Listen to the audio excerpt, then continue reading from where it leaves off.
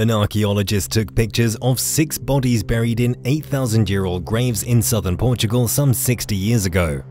According to a recent investigation of these formerly unreleased pictures, the earliest human mummies are not from Egypt or even Chile, but rather from Europe.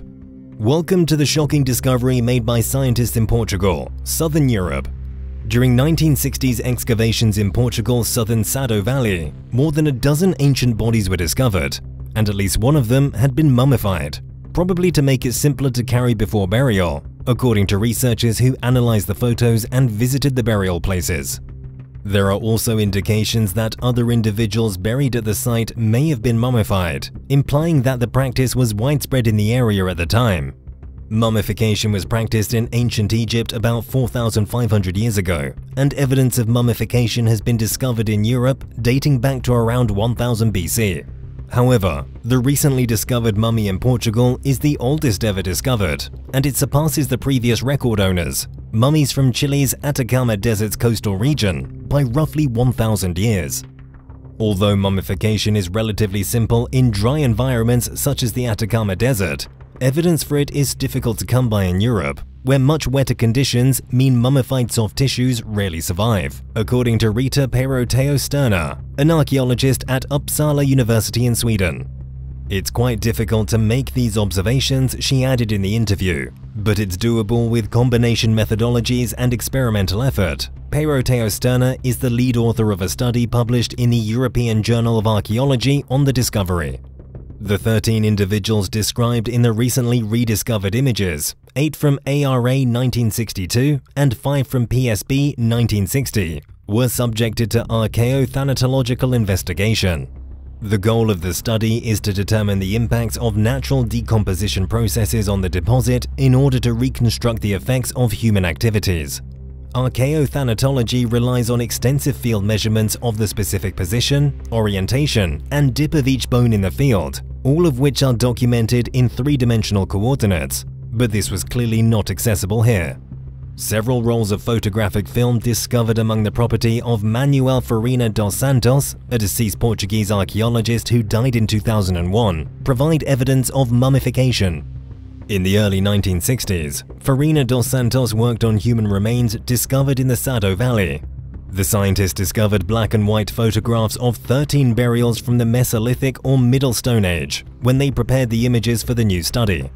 Although the National Museum of Archaeology in Lisbon had some documentation and hand-drawn maps of the site, these images were previously unknown and provided archaeologists with a rare opportunity to analyze the burials, according to Sterna.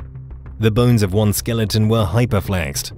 That is, the arms and legs had been moved beyond their natural limits, which indicated the body had been tied with now disintegrated bindings that were tightened after the individual's death, according to the scientist who used the photographs to recreate the burials at the 2 sites.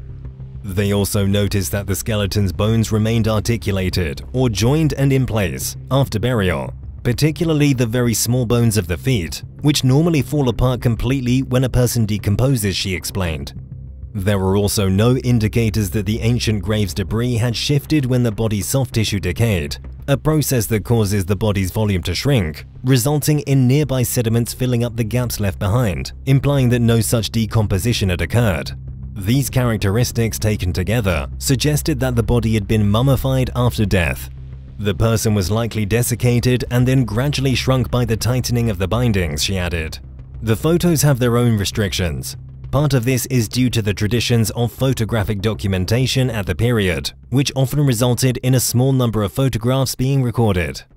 The lack of close-up views makes it difficult to identify diagnostic skeletal elements. While most photographs show a general view of one or several individuals, providing important information about the relative position of the burials, close-up views make it difficult to identify diagnostic skeletal elements. The majority of the shots were taken at an oblique angle, causing distances in the images to be distorted and some skeletal elements to be partially obscured. Furthermore, they do not record the various stages of the excavation, which could be due to the fact that the images were primarily used to document scientific data at the time and rarely documented investigation methods. The photos are monochrome, with overexposure or high contrast levels occasionally resulting in dark areas in the images, making it difficult to differentiate the sediments and, in some cases, the position of the bones. To summarize, the photos do not always contain diagnostic characteristics that allow precise spatial relationships between individual bones and joints to be identified.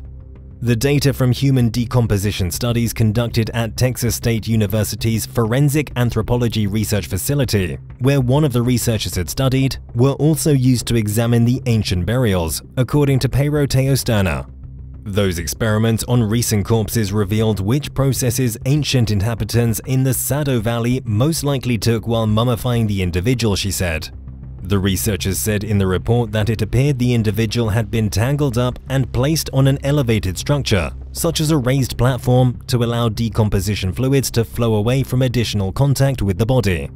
The researchers also discovered that the mummification process included the use of fire to dry out the corpse and that the body's bindings were gradually tightened over time, maintaining anatomical integrity but increasing limb flexibility.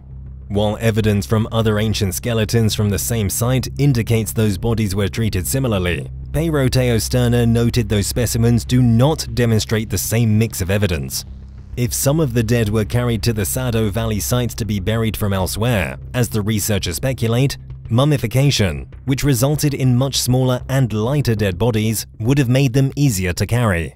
University College London archaeologist Michael Parker Pearson, who wasn't involved in the Sado Valley study, said his team developed these procedures to identify mummification in ancient skeletons nearly 20 years ago. It is quite thrilling to have the practice recognized elsewhere in Europe, he stated. While the mummified skeleton from the Sado Valley was much older, Parker Pearson's team discovered evidence of mummification in skeletons from an island in Scotland that were about 3,000 years old.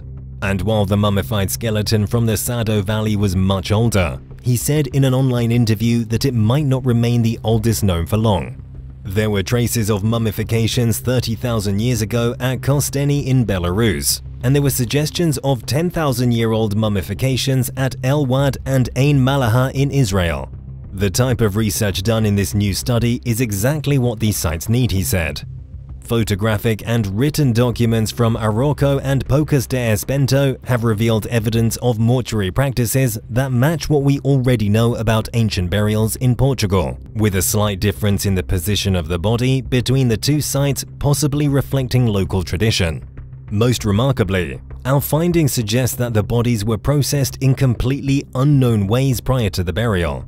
The flexion of the limbs is so strong in some cases that an additional supporting element, such as a wrapping, may have been required, which could explain how the corpses were placed in such confined spaces.